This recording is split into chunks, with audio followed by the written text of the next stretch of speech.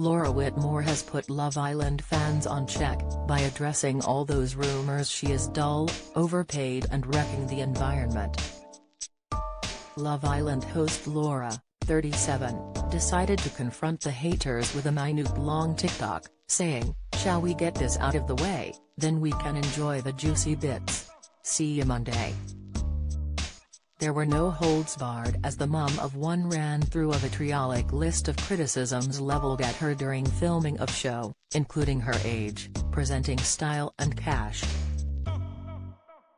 Revealing she had a clause in her contract which meant ITV had to offset any carbon emissions used by the constant flying back and forth. Laura started with this opinion: "I think it's ridiculous that Laura flies back and forth, send the guests there."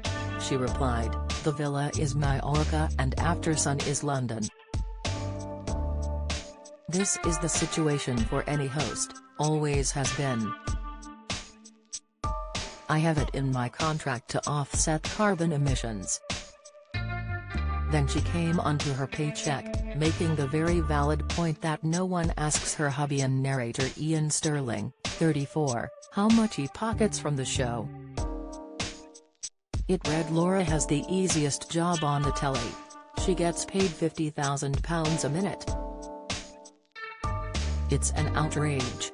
She replied, "Firstly, Ian has never had attention on money he earns.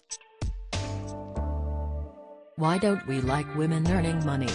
I wish I earned what was written in the press. I only get paid days I work." Next up was the drama. "She's so boring.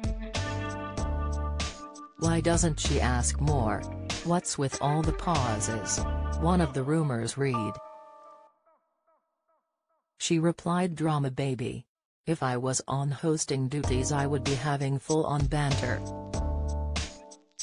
But I can't. I need to stay as impartial as possible and trust the process. Last year with social distancing I couldn't even give them a hug. And I am a hugger." And lastly, addressing claims she was too old for the show, she wrote, "I don't plan to date the Love Islanders. I am the host. Age means experience and it's a privilege." Fans reacted with applause, with one simply wording, "Bravo baby." Love Island kicks off tomorrow at 9 p.m. on ITV2.